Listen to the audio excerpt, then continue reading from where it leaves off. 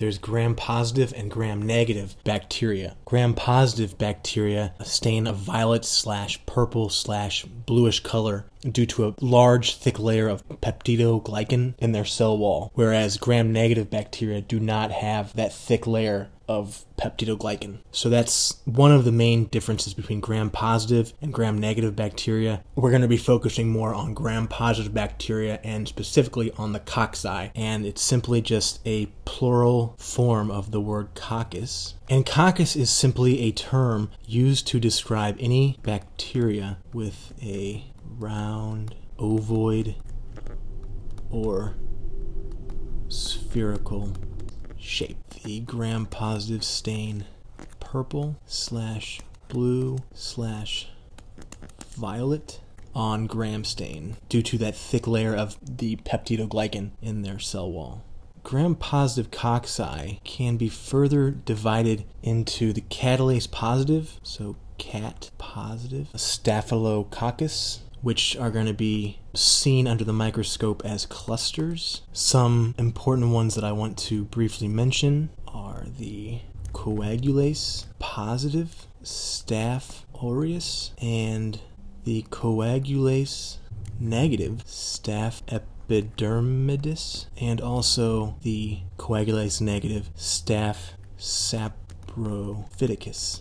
Now, both of these are coagulase negative. The Staph epidermidis, however, is going to be novobiocin sensitive, so novobiocin sensitive, whereas the Staph saprophyticus is going to be novobiocin resistant. A way that first aid uses that might help you remember these distinguishing features is the mnemonic no stress. No SRES, no stress. Kind of put in a little T if you want, just to help remember it. No stress, no SRES. So this might help you by thinking novobiocin, so that's no for novobiocin, and then S for saprophyticus, novobiocin resistant, and E for epidermidis. Epidermidis is sensitive to novobiocin, so no SRES, no stress, novobiocin. Saprophyticus is resistant, epidermidis is sensitive. What I want to discuss next is the catalase negative Streptococcus. Cat negative Streptococcus. Now remember that the Staphylococcus are going to be seen in clusters. These guys are going to be visualized in chains, sort of like this, chains, whereas the clusters will be seen something more like clustered together, whereas these are in chains. Gamma hemolytic. These cause no hemolysis. We're going to break this up into the enterococci and ephesium. Now, these can grow in bile and 6.5% sodium chloride. They are also associated with endocarditis after genitourinary, genitourinary procedures. So in the question stem, if they're talking about some type of genitourinary procedures and asking about some type of strep, you can start homing in on enterococci, ephesium, gamma hemolytic, no hemolysis. Now the other gamma hemolytic group is the non-enterococci strep bovis. Now these grow in bile, but not in 6.5% sodium chloride. Okay, these are also associated with endocarditis, associated with colonic malignancy. So that is how you can differentiate these two from each other. So let's take a look at the partial hemolysis next. So this is the alpha hemolytic incomplete partial hemolysis, and it will actually be appearing green, so green hemolysis. And I want to go over the strep viridans, which has no capsule. It is optochin resistant and also is bile insoluble. It is not lysed in bile. For strep viridans, no capsule, optochin resistant, bile insoluble. These are also associated with dental caries. So they're found in the normal flora of the oropharynx and calls dental caries a subgroup, more specifically of Viridans, is Strep mutans.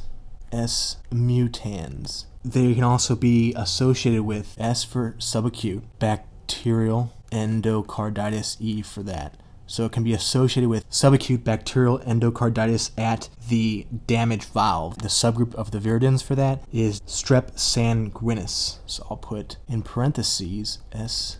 sanguinis. A little subnote about this Strep sanguinis is that it has the ability to make these things called dextrans, which bind to fibrin platelet aggregates on damaged heart valves. So subacute bacterial endocarditis is most certainly the one connected with Strep sanguinis. Okay, so that was the Strep Viridans group. Let's take a look at the other group. Is Strep pneumonia. Put Strep Pneumo for pneumonia. Strep Pneumo.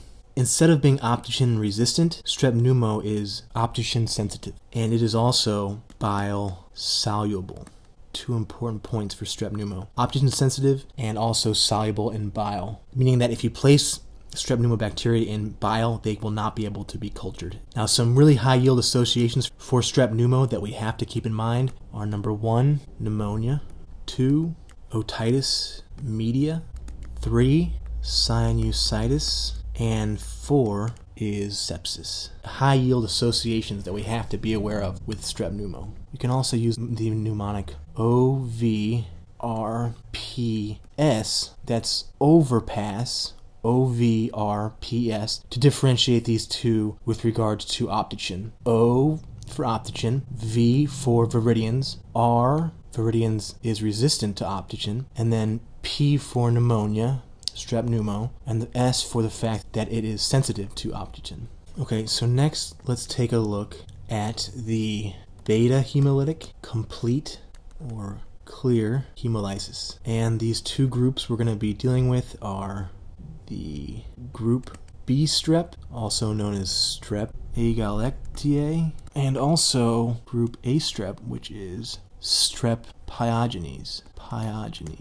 So both of these are beta hemolytic, clear hemolysis.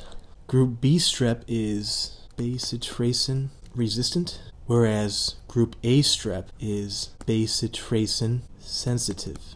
A mnemonic we can use to help remember these is B brass. Bacitracin, group B strep is resistant. Group A strep, A for group A, is bacitracin sensitive. That might help you remember these important points. Group B strep is also camp factor positive, which is certainly unique to group B strep. Group B strep is associated with neonatal sepsis, neonatal meningitis, and neonatal pneumonia. I'll put N for neonatal meningitis and pneumonia. Group A strep, all types of high yield things associated with it, like pharyngitis, cellulitis, erysipelas.